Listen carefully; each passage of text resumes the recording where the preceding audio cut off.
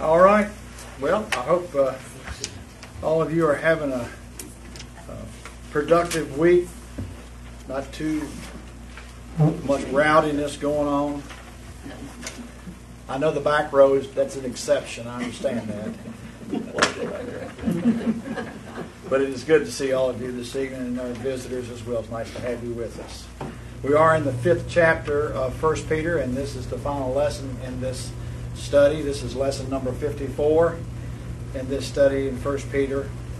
As I said, the first century church went through a lot of tribulation and a lot of persecution. 2 really powerful rounds of it. All of the saints in that day when you got saved, especially for the Jewish people, they got so much flack from their Jewish family members, the community, the businesses, and eventually, of course, they were pushed out of the temple. They could not worship with the Jewish people. They wanted to worship with God's people, and so we worshiped on the first day of the week as the early church did. And but a lot of them lost their businesses, and a lot of them lost their lives, because in that day, when you accepted Christ as your Savior, you became an object of scorn, so much so that many of them were put to death, used as excuses for tragedies that happened, and even Nero accused the Christians of starting the insurrection and the problem in the nation, in his kingdom, the Roman Empire, and he used to set these believers and strap them to stakes and put tar and pitch on them and set them on fire at nighttime just to light the road into the city of Rome and other places as well. They made fun of them. They used them in the most degrading way. And so this was written actually from Babylon, as you'll see as we get to the end, as we noted in our first lesson. And Peter was ministering to the saints there. And all those who were in Christ needed to be built up in the faith, where they would have confidence that God would see them through, that their suffering would not be forgotten by God, that God's vengeance would eventually take care of the evildoers, maybe not in their lifetime, but certainly in the end, they were to see the big game, the big picture, not just what I'm suffering in this life. And I would call this undeserved suffering, as others have before me. And how do you respond to when you're treated wrongfully and you do the right thing? As an old saying goes, no good deed goes unpunished. And sometimes that's the way it goes around when you're trying to do the right thing to help folks. And certainly to share the light of the gospel and how to be saved and how to know Christ as your Savior. Even so much so that many of the Jewish people, the leaders, especially in their own Jewish government, the Sanhedrin, they would accuse the Christians of an insurrection against the Roman government, so as to stir up a stink to get the government to agree with them on punishing the Christians, to round them up. And that's what Saul of Tarsus was doing when the Lord knocked him off his high horse on the road to Damascus. And then he was once the predator, and then he became the prey when he got saved. And so, as I've said many times, we are behind enemy lines. We may not look at ourselves as combatants, but Satan does. He's our arch enemy. He's real, and he's believed to have been real ever since the Garden of Eden, with the first people put on this planet. And he introduced a sin and disobedience into the world, and Adam and Eve didn't have to take him up on it, but they did. And of course, as a result, we have the problems that we have. They're multifaceted, but nonetheless, there is grace by God to deal with it. And that's what's wonderful. Whatever your circumstance is, God's grace can handle it. His non-meritorious system of favor and blessing and providing, it can handle it. And always remember that He's not up there. He's with you. He's in you. It's not like He's taking a vacay on the beach in the third heavens. He's with you right now. He's in you. And so His Word that you get helps you become more adapted to His perspective and seeing life and its unfairness at times, as this book brings out. His Word gives you the eyeballs of God to see things from a bigger picture than what CNN or Fox or anybody else gives you their purview of what's going on in the world today. And of course, not even taking into consideration the changes that we're dealing with in our culture. Our grandparents, much less our parents, would not recognize our nation today.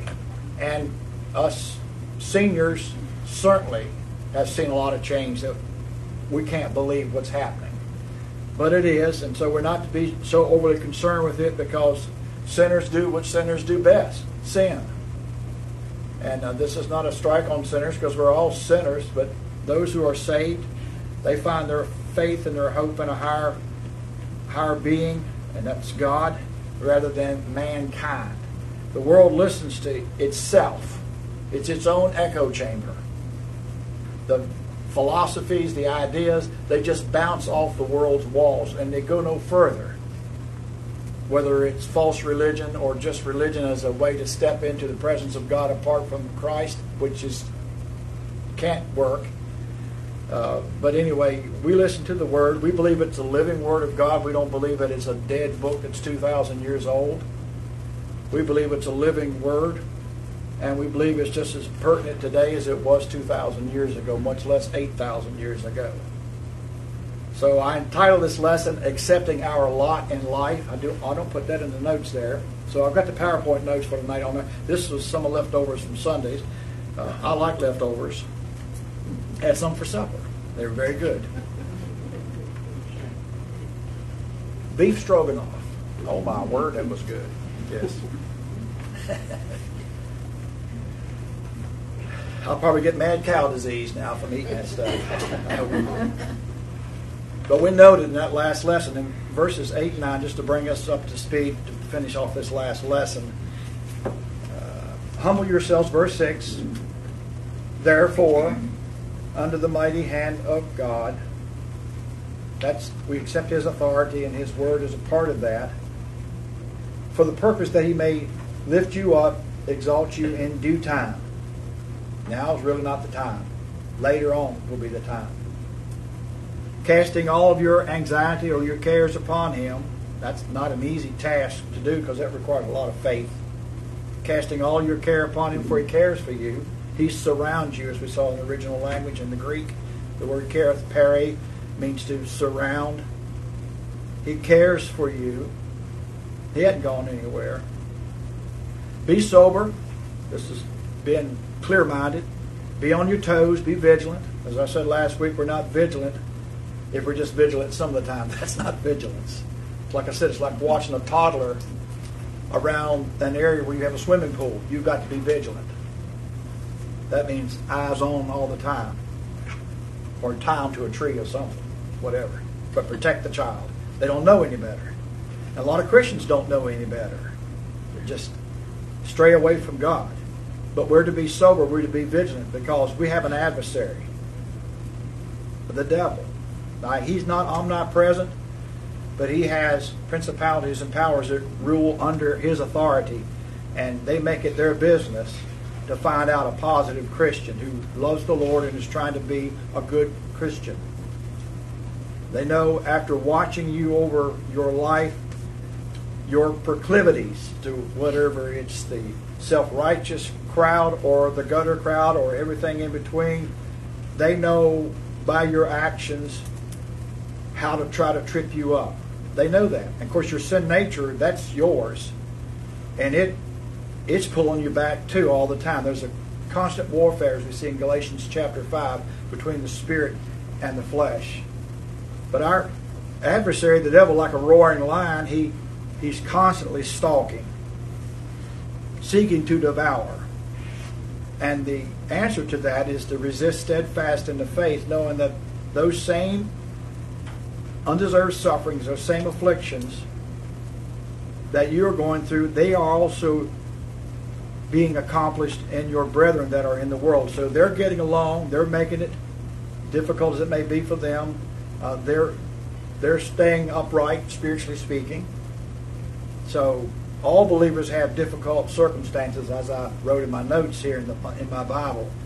All believers have difficult circumstances to deal with, whether it's health, marital, finances, societal. All believers have something that they're dealing with. We get that. So that was the notes that we had. With God, nothing is strange. And I do some of this and say some of this because some of the people that listen online, this goes all over the world. You wouldn't think it was, but it goes. Whoever picks up tries to find out something. There are people who listen and they don't see your notes. But with God, nothing is strange, and we must not mistake the working of God in our daily lives as being mere coincidence. Something happens, you say, why did that person come into my life? Why did this event work out the way that it worked out? If you're God's child, you received Christ as your Savior sometime in your life, God is using you, He's with you, and He's steering you in a place where His light needs to be shined. Vigilance is possible only to those who have a mind prepared with God's Word. And I noted last week that we're not vigilant if we're just vigilant some of the time. We've got to be on our toes. There are a lot of believers who, when things are going so well for them, they start to slip off. That's not vigilance. Vigilance is having this determined mindset that, and you're not trying to straighten out the world. That's not our job. Only God is the general manager of the universe. But we're trying to be a good influence as much as we can. We're not going to be perfect. That's where 1 John 1:9 is, where we can confess our sin and He wipes the slate clean as a whistle. It doesn't change our relationship with God, but it makes it possible for us to have fellowship one with another, Him. Satan wants us to forsake God's support system of the Word, and he wants us to forsake the local church, which is actually, it's the cafeteria for the saints. It's the training place. Not the only place, but it is ordained of God that it be so in Ephesians chapter 4, verses 11 through 16. And of course, 1st and 2nd Timothy and Titus. There's a purpose for it. Satan wants us to forsake God's support system of the Word in the local church. And Satan wants us to do that because, like a flock of sheep, he always looks for that one that's left the flock. It's a sheep. It's not a goat. It's a sheep. And it decides, well, this looks interesting over here, or that looks interesting over there. And the next thing you know, the Word is the shepherd's voice, the under shepherd who gets his commandment from the Word and the shepherd's voice is so distant that that sheep can't hardly hear even where the flock is any longer. And boy, that's easy pickings for the lion, that roaring lion. It's humiliating, it's humbling, but the Lord says that's how you function in the divine system. You function through humility. Humble yourselves therefore in the mighty hand of God, the authority of God, which that's a picture of. In the Old Testament, it was the horn. In the tabernacle, it was the horns. That was the sign of the authority. But biblical sobriety repels worldly intoxications. There's a lot of worldly intoxications.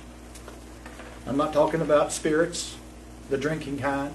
I'm just talking about there are a lot of things that people are just so in love with. The love of the flesh, the lust of the eyes, and the pride of life. And we have to watch those intoxicants because they are powerful. The Gregoreo is the word for vigilant. It means to be attentive. We're to be attentive. Vigilance is constant, or it's not vigilance, as I said. We've got to be convinced that letting down our guard against the world is a dangerous thing. A lot of Christians are convinced of that. It is a dangerous thing. And then when a frog is cooked in the pot, they don't start to, the water is boiling hot, you'd hop out, you would probably try to hop out of it. They started very comfortable, and get a little bit more comfortable, till the frog gets all sleepy-eyed, and then finally he's just laying there doing a backstroke. Next thing you know is he goes off to sleep. Next thing you know, they're eating his little legs, Don't want that. Satan uses people to scare us into submission to him. Remember, he's a roaring lion. The roar does not hurt. The roar is to scare you. He is the consummate bully. And he uses people to do his deeds. And there are people who will try to scare you into not being a witness for Christ. They are bullies. They are Satan's minions. They'll do what they can. They don't realize it, but that's what they're doing. It's the bite that gets you, not the roaring. We must allow God to grow His love in us so strongly that we do not allow man to intimidate us into hiding our witness. We're not given permission to be in a witness protection program. We live our Christian life. We don't beat people over the head with the Bible. We just live the Christian life. We talk the Christian talk. It's like everybody else gets a chance to talk their talk, you know. So we get ours. And that's the last thing I have here before we go tonight. The philosophy of the cosmic system. That's Satan's war against God. The way he sets up a campaign. He has a campaign against God. He's had it ever since before the earth was created. Actually, since the earth was created. We want to get into all that tonight. But before God created man, Lucifer fell from grace because he became proud. He became jealous that the angels were ascending and descending up into the heavens, bringing glory to God. And he wanted to get him some of that. He got too big for his britches, as they say. And God judged him, and He judged his habitation as well. But the philosophy of Satan's cosmic is an orderly. The word cosmic means orderly. Satan's war on God is driven by demoting the divinity of God and God's holiness and replacing this with the alleged dignity and self-esteem of humanity. So it becomes from a Christocentric or a theocentric world where we listen to God's voice to becoming a anthropocentric, man-centered voice, man's wisdom, and all that goes with that. Well, I'm going to tell you, when you leave this world, those folks aren't going to be able to do a thing for you. I don't care how good a scientist or philosopher they are. They're not going to do one iota for you. But Jesus gave His life for us. And He's waiting on us. And when the time's right, He's coming to fetch us. Or we're going to meet Him first, whichever happens. And we have faith in that. His Spirit bears witness with our spirit that that's true. Every believer is influenced by Satan's system and influenced, not possessed, but influenced. There's influences everywhere, and they got their tentacles in all of us to a certain degree. So the Word of God is our only defense against getting hooked into that. All right, here we go. Let's pray. Father, we pray that you'll help us to go through this lesson as we close out this book and this study. We thank you for the lessons learned. We pray that all of us from time to time will be able to pull out some of the notes that we've had, review some of the things as we read through this wonderful epistle written by this dedicated servant of the Lord. We thank you now for what you provided for us in time, what you do for us that we cannot do for ourselves, how you look beyond our circumstances and know what's ahead for us, and we just walk by faith in that understanding. Heavenly Father, we just ask that you would strengthen us in our faith, be with those who can't be with us, who are afflicted and sick.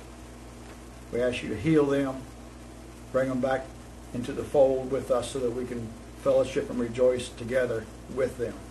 We thank you now for this privilege to sharing the Word, and we ask that you bless it to our understanding and for your glory. In Christ's name, amen. So we get to the end of this letter, verses 10 through 14. And we find Peter, what he is doing, he is preparing his flock for whatever may come their way. And 2 Peter, he doubles up on that, or doubles down on that. In 2 Peter, knowing suffering would be a way of life for the faithful, he instructs those believers to be on their toes regarding the world that they live in. They could not afford to go to sleep while Satan was stalking them. He knew suffering would make them weak in the knees. Peter did. Because he experienced that himself at our Lord's trial, remember? That they would be tempted to give in to the peer pressure that would come their way. By their families, by their community, by their social mores, all the things that would be a part of that. Giving in to the philosophies of the cosmic system, that's Satan's system of antagonism toward God. Giving in to that would diminish the glory of God in their lives. Now, it never diminishes the glory of God. There's a kind of glory of God cannot be diminished. It is immutable. But we are reflectors of His glory. When we live the life that we should live, we are reflectors of His glory. And so we don't want that little bit of reflection that we have wherever you live to be diminished by faithlessness.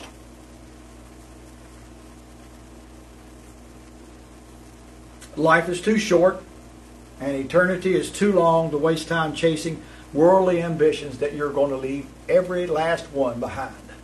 Every last one. As I've said before, I've never seen a U-Haul fall on a hearse. That to me, there's nothing wrong with having something. That's not the point. But some things have the people. It's good for us to have things, but it's bad when that has us. And we have to be careful of that. For that we would have some sort of confidence because we're in such good health that we can just do whatever we want. We've got so much money, we can just do whatever we want. We've got so much popularity, we can do just whatever we want. God can cut that off in a split second through our circumstances, and we know that. Solomon was the wealthiest man probably would ever be on the planet, and he spent 20 years chasing his tail. He spent 20 years eat, drink, and be merry, for tomorrow we die, the Epicurean philosophy of life, until he finally came to an end where he realized, I've got all this stuff, but I don't enjoy life. He had, as we've heard before, he had all the advantage, but he didn't have the capacity to appreciate it. So eternity is too long of a time to waste chasing worldly ambitions at the expense of building a good, sweet, strong fellowship with the Lord and His people. We have to learn to live in that realm. As Christians, we get more comfortable with our intellect and with our flesh, and we kind of live in a fog when it comes to our spiritual realm. That becomes a problem. So we'll just do the big old target thing here. I just won't do it too big. And we have the body, the soul, and the spirit. The human spirit. I'll say that human spirit. And then the Holy Spirit. His spirit bears witness with our spirit. So this was dead until you got saved, and once you got saved, your human spirit was quickened and brought back to life, and the Holy Spirit took up residence with this spirit realm, and your soul, your emotions, your mentality, your conscience, your self-consciousness, and your human will, that is the part of you that's made after the essence of God, or after the image of God, excuse me. And the body, well, the old sin nature reigns in the body. And it's trying to constantly influence you with the outside world. And it has its own types of sins and things that it can influence us with. But for the believer, when we are in God, God is trying to get through the ear gate or the eye gate to get into your intellect, to get into your human will, to speak to your human spirit that understands spiritual things. When I was in college, I had a professor who dealt in quantifying everything. He wrote a book on it. It's in my library. I keep it in the back where I'll keep everything that's got cobwebs on it. But I had to study that book, and it's how to grow your church from the cradle all the way through the seniors, all the way up to going out of this world. And he ended up becoming the president of that one school. But the whole idea was that we had to get this energized. We had to get people excited. Here's so much of what happens in churches today. They put so much jizzle into the service that you start sensing that the glands in your body that produce this epinephrine or all the other cortisol and all the other adrenaline hormones that you have, that somehow or another is a moving of the Spirit of God. The Spirit of God moves here and then works it back out through your soul and gives you influence over so many things. The last place that the Spirit of God works is in your flesh.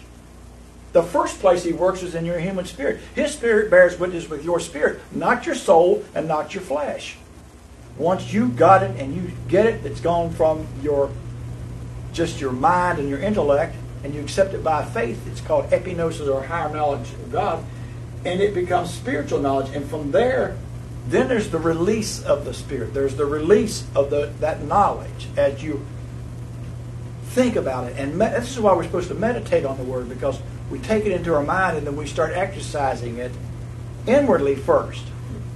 Too often when you're taught Christian ethics and when you're taught evangelism, you're taught that from doing things from the outward expressions. But it has to first start here in our spirit.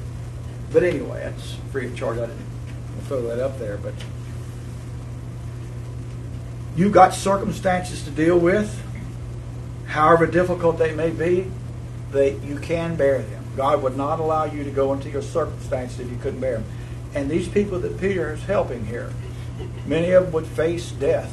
There would be a lot of martyrs between then and 70 AD and afterward especially. 70 AD was a breaking point. It happened later on as well through Domitian and others when John dealt with it. But the next life will be so much more honorable and rewarding, especially if we are trusting the Lord in our moments of time. So he says here, but the God of all grace, verse 10, who hath called us into his eternal glory by Christ Jesus, after you have suffered a while, make you perfect, establish, strengthen, and settle you. Okay, God's grace draws believers into God's eternal glory. And that means as soon as you receive Christ as Savior, you've already got your reservation. You've already got your reservation. You're not going to lose your reservation. As we saw in chapter 1 and verse 2, verses 4 and 5, that we've been called to an inheritance that's incorruptible, that's undefiled, that fades not away. It is reserved in heaven for you. He's reserving it. You who are kept, it's a military guard term, tereo, you who are kept by the power of God by means of faith unto salvation, ready to be revealed in the resurrection. So he's got you. But the God of all grace, who has called us into his eternal glory by Christ Jesus, he says this, after you've suffered a while, because he knew they were going to suffer. A lot of us don't really suffer so much as Christians in our country. I'm glad we don't. But he also, in that suffering, that undeserved suffering, he helps to establish us and strengthen us and settle us down. So, all this grace from God is his non-meritorious favor that he shows to his child, and it is a grace to which no one can earn. That's something for sure. God's grace makes us whole and sustains us. Grace is God's unlimited resource in supplying any of our needs. Whatever your needs may be, he knows what it is. The God of all grace, who has called us into his eternal glory by Christ Jesus. Not by our works, not by us being better than the person next to us, but by Christ Jesus. Grace is God's unlimited resource in supplying your needs. He bestows this grace, this unmerited favor upon those whom he has called. That's an aorist active participle in the Greek text there, from the Greek word kaleo.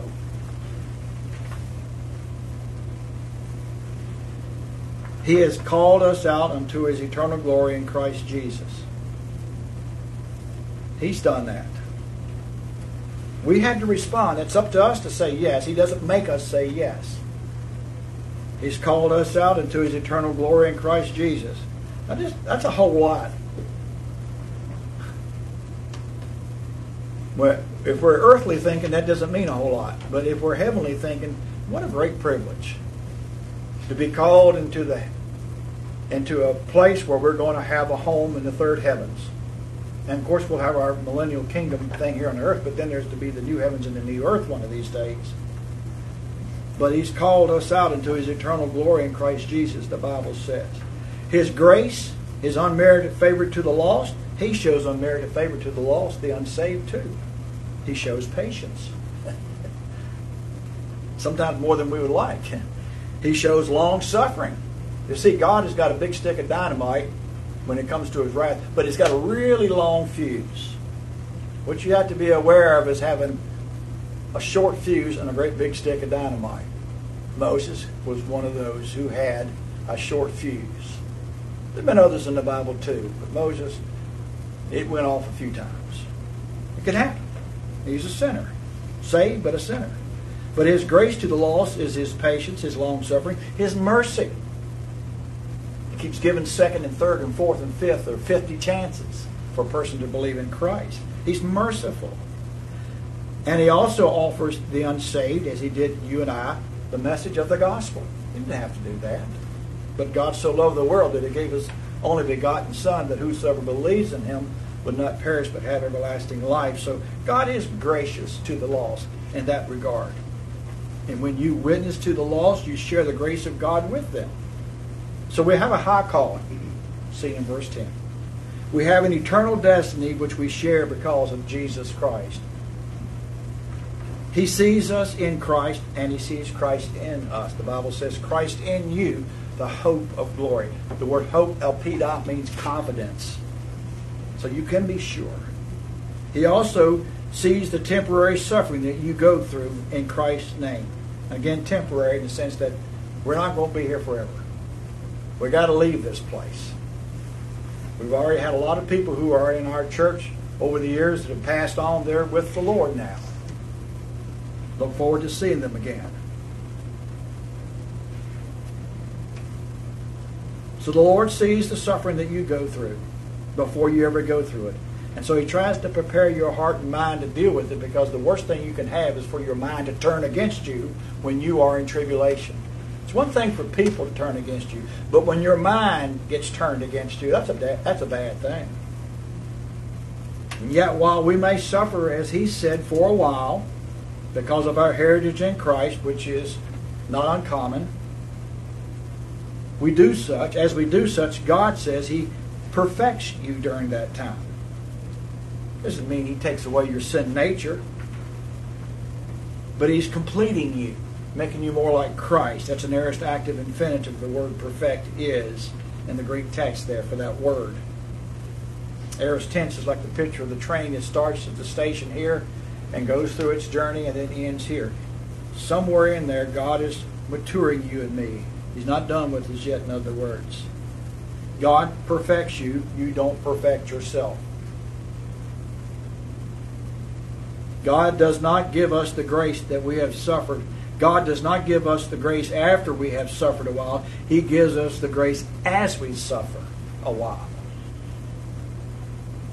The result of that undeserved suffering that comes with being a witness for the Lord, coupled with the grace of God, makes you katerizo, perfect here. The word here for perfect is the picture of mending fishing nets. He sews his back up where we become tattered, as it were. That's one of the things that the fishermen would do after they went out fishing. Certainly Peter would be very well aware of that as a fisherman. Is spending a lot of time not catching fish, but mending the nets. And I worked heavy construction the winter time when you couldn't get out because of the freeze and everything.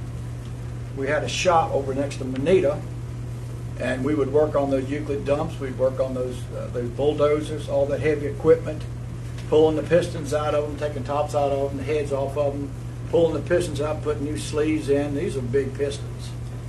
Doing all this stuff, trying to get them ready for the work season. Be putting new bull blades on them, all the things that you have to do to get them built up. You'd be doing all that kind of stuff necessary to get it ready, so that when it came time to go fishing or go to work, your equipment was ready to roll and you were ready to go with it. So in this case, when Peter is saying, the word was used to describe mending fishing nets. Galatians 6:1 translates this same word when it comes to restoring a fallen believer who's gotten off the path, to help them, bring them back into union with God, to help them kind of put their life back together. That's what He does for us. God allows undeserved suffering to mend the flaws in our character. This is another point that comes with this analogy here for just a word. Some might say, how do you get so much out of it? Because when you look into the word and what the word, the etymology of the word, the morphology of the word, you start seeing the things that the Holy Spirit was thinking when He gave this inspiration to Peter to write down. That's why you study those things. That's why these lessons seem like they take on forever. But God allows suffering of all kinds to help mend the flaws in the nets of our character. We can always use some help along the way. Job learned this as an example, and he was considered to be the most righteous man on the earth at the time. Through undeserved suffering, God accomplishes His work of molding our character, even if it causes us pain sometimes in our lives. He does that. We don't always appreciate it at the time. You know what the parent says, oh, this is going to hurt me more than it is you. Yeah, right. Psalm 119, verse 67 says, before I was afflicted, I went astray. So that means after I was afflicted, I got in line. Before I was afflicted, I went astray, but now have I kept thy word. Then verse 71 of Psalm 119 says, it is good for me, after reflection, that I have been afflicted, that I might learn thy statutes or understand thy statutes. It calls us to pause our life so that we can understand why we go through what we go through, because it's worth it. It really is worth it. Our undetectable pride, so you and I can't see it in ourselves. Maybe some people can, but maybe we can't. Perhaps our self-assumed self-sufficiency is exposed through undeserved suffering. And when we turn to the Lord, then God replaces that self-sufficiency with His sufficiency. Pain is the only teacher that shows us our true selves in the way that we need to see ourselves. Satan said to God in chapter 2 of Job, yeah, you took all of his good deed, all of his stuff, you allowed me to take his stuff away from him, his family, burn down his crops and everything, but now let me touch his flesh. And Satan said that a man will do whatever he can to protect his hide, and he'll curse you to your face when I touch his flesh. And God says, go ahead. Of course, God's omniscient. He knew the answer. He wasn't taking a chance with Job.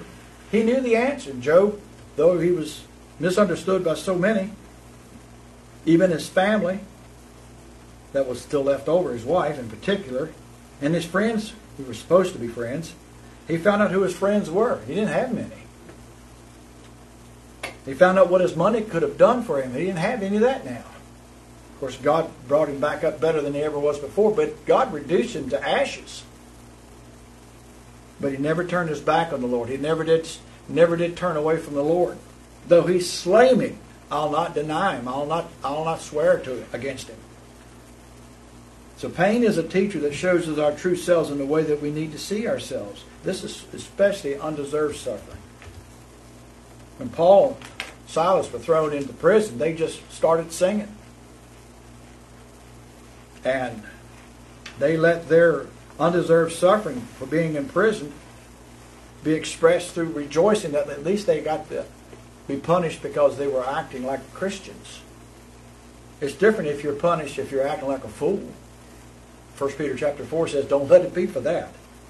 But when you and I become helpless and weak, Paul said that's when he's the strongest. I'm not the strongest when I'm standing upright and rigid, got all that, I'm a can of corn and a bag of chips. It's when I'm reduced to ashes. It's when I sense that I'm more strong, because in that vulnerability, I finally can hear the Lord. I finally can hear God. And as I hear Him, He starts to establish His mark on our lives. Favorable circumstances often diminishes our dependence on God's grace. We know that as a point. I've experienced that and witnessed that myself.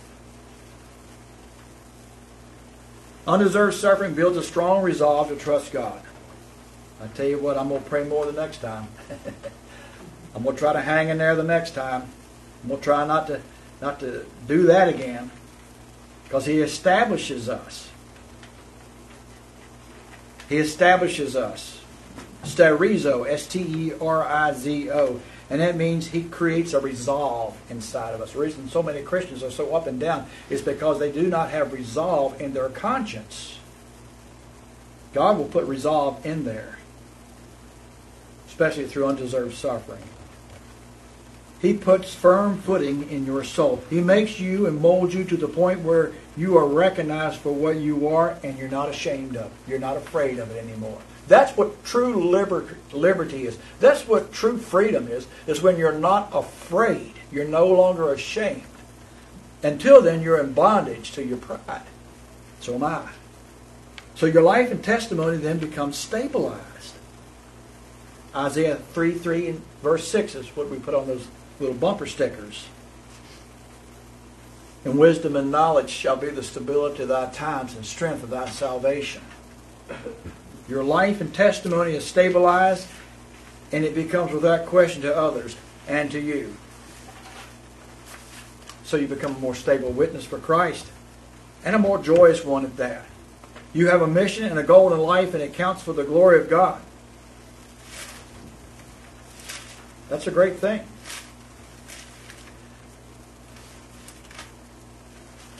1 Thessalonians 3:13 says, to the end that he may establish your hearts unblameable in holiness before God, even our Father, at the coming of our Lord Jesus Christ with all of his saints. That's the rapture of the church.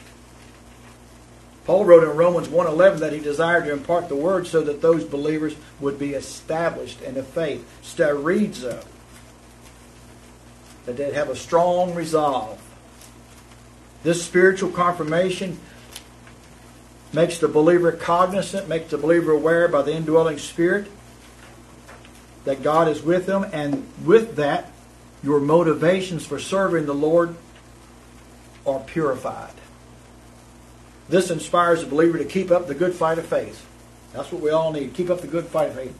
Last page of notes here. Strong, subtle believers become such by accepting the undeserved suffering that comes by being faithful to the Lord. And that's what Peter is trying to build up in these believers. He says that he will strengthen and settle you at the end of verse 10.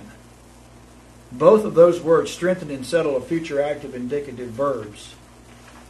So it's predicated upon, first of all, allowing myself to be perfected and then established.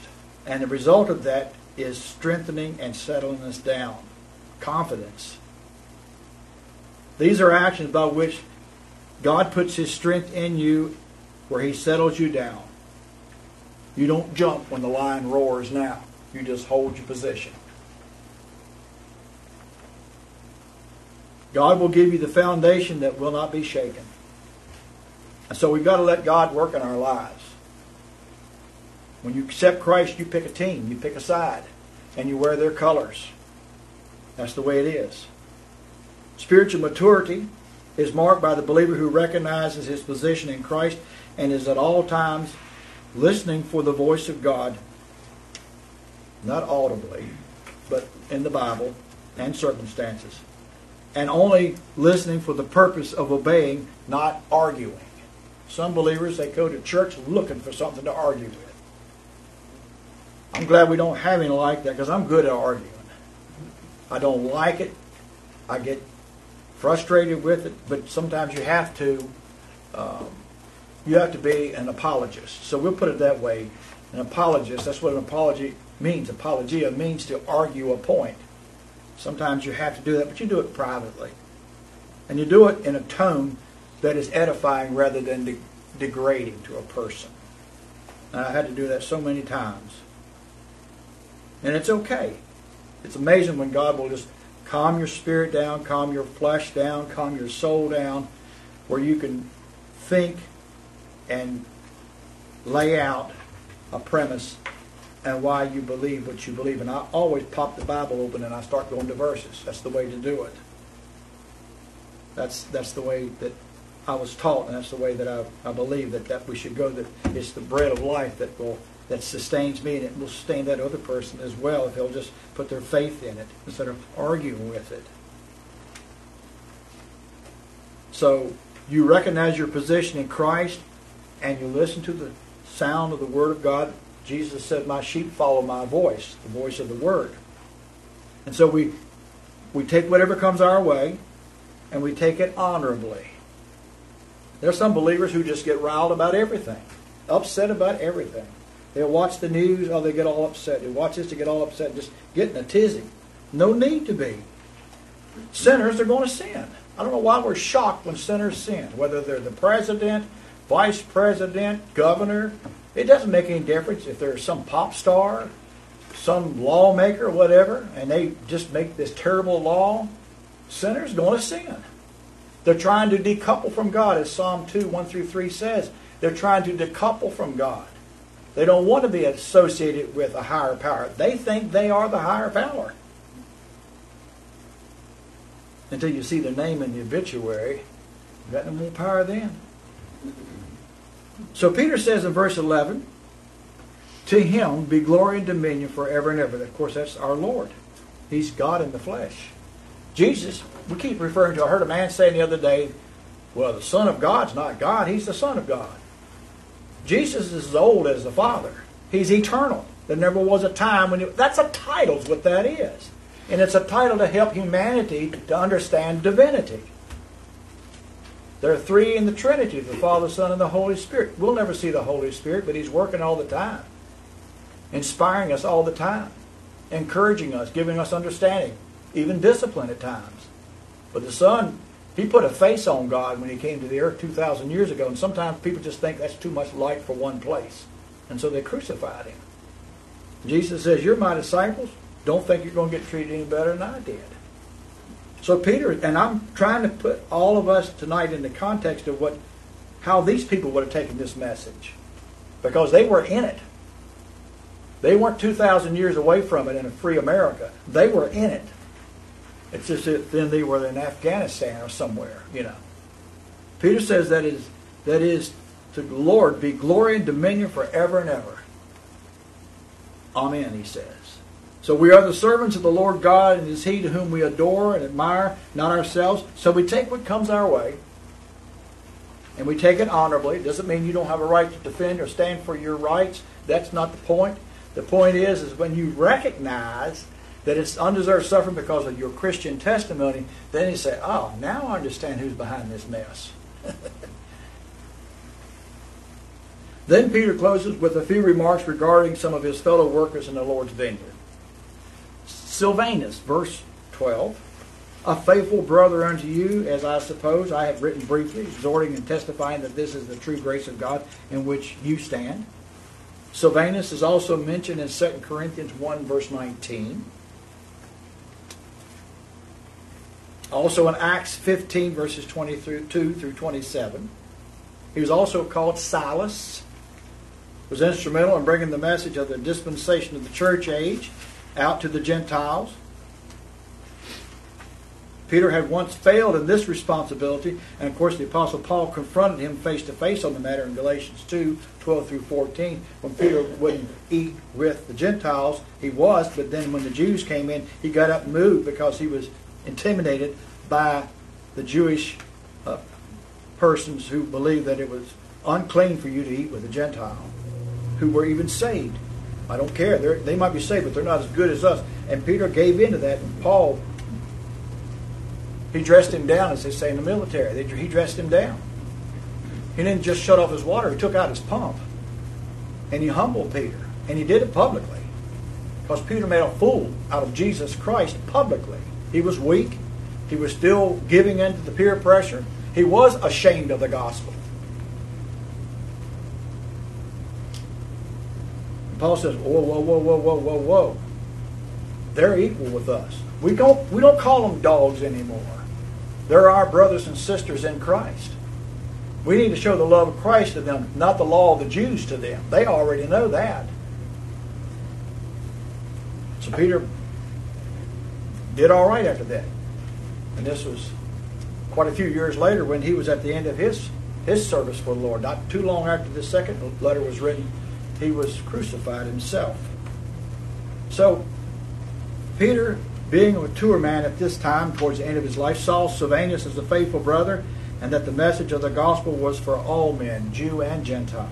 So, Silvanus also assisted Paul and Peter in their work, and even though not as well known like so many saints who don't mind, he was glad to be of service to the Lord in a supportive role. You don't get less rewards because you're in a support role. It's like members in a church.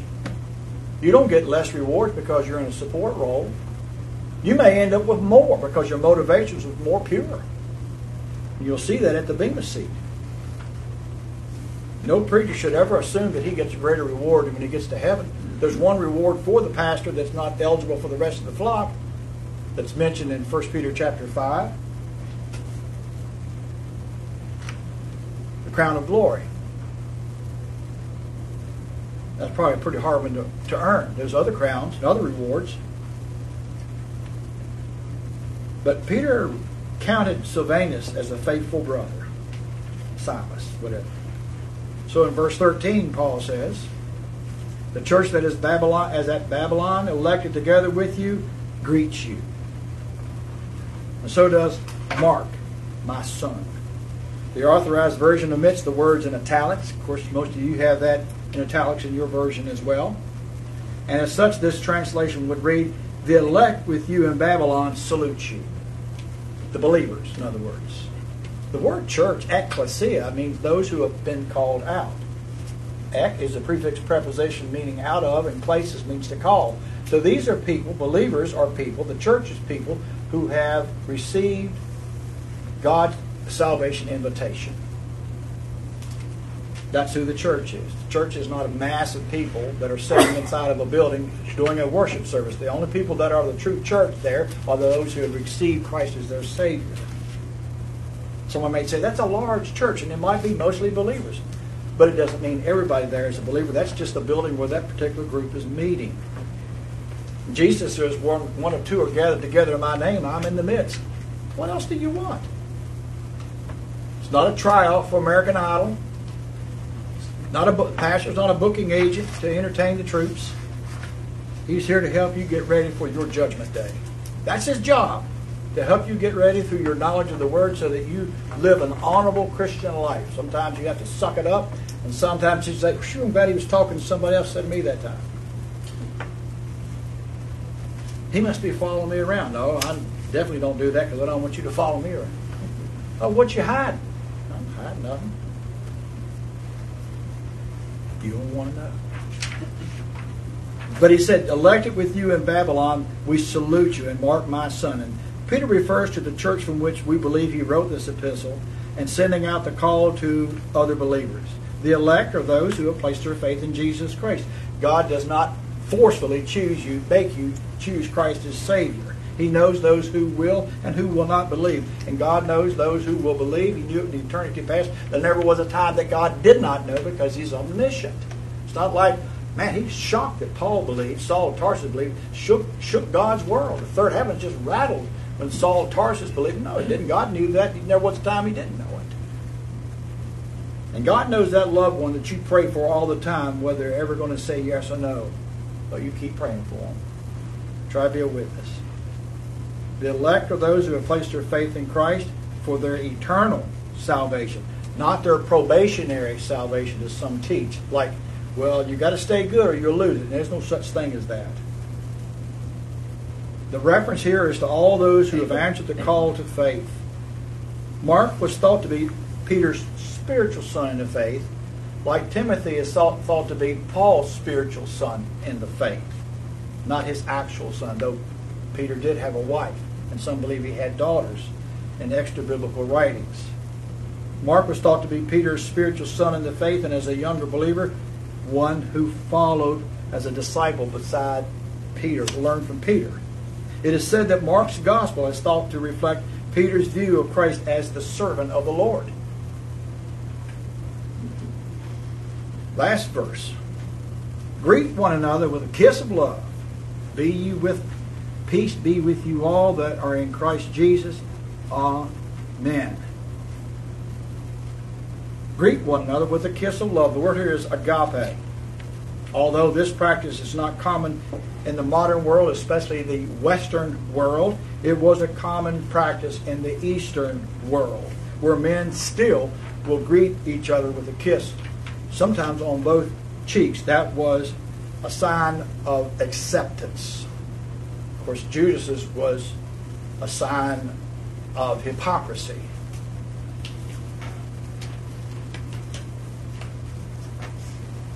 You know, when you talk bad about somebody all the way to church and then you shake their hand and smile when you greet them.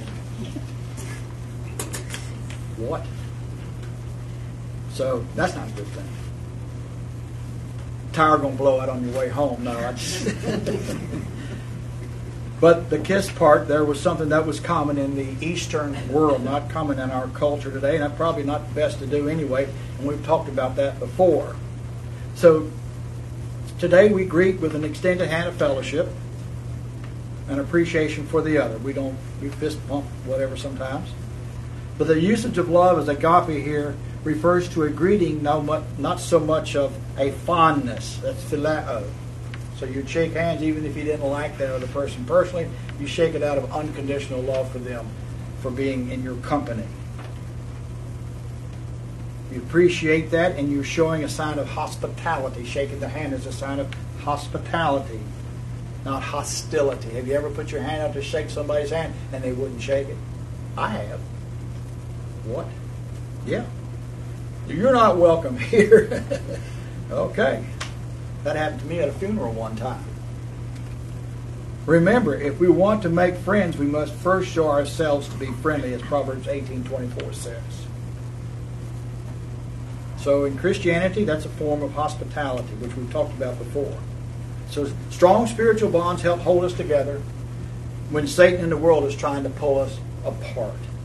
So as he says, peace be with you all that are in Christ Jesus. Amen. Amen. All right. Let's pray. Father, we thank you for this letter, some of the lessons that we've learned and still have yet to learn. We thank you that you, in your mercy and your grace, you share with us through these writings an insight into how we should live today, as you instructed those people like Peter to live in his day when under severe trial, when their faith is being tested. Help us, Heavenly Father, to realize you're not far away. You're right with us, right inside of us. The Spirit of Christ is in us. The Holy Spirit indwells us. Help us to understand that, Father, that you have never forsaken us or abandoned us, and you never will. That once we're in Christ, we're in forever. And we're thankful that you're with us to the end. I'm thankful for the blessings that are awaiting us. And because of that, we will not grow weary in well-doing, as your word says. So help us to be always cognizant of fainting in our minds when we become distressed about our Christian service. To just hang in there. That you've got support on the way. Father, again, thank you for your love and care for us, and Jesus Christ, who gave his life for us on the cross of Calvary, that by merely saying, I know I'm a sinner, I know Jesus died for me on the cross, and I accept him as my Lord and my Savior. I believe in 3 days you had raised him from the dead, showing that you accepted his sacrifice for my sin. That when I accept him as my Savior, my name is written in the Lamb's Book of Life, not to be removed, not to be blotted out because I'm imperfect. And so we thank you for that, Father. And thank you for all that came out tonight in Christ's name. Amen.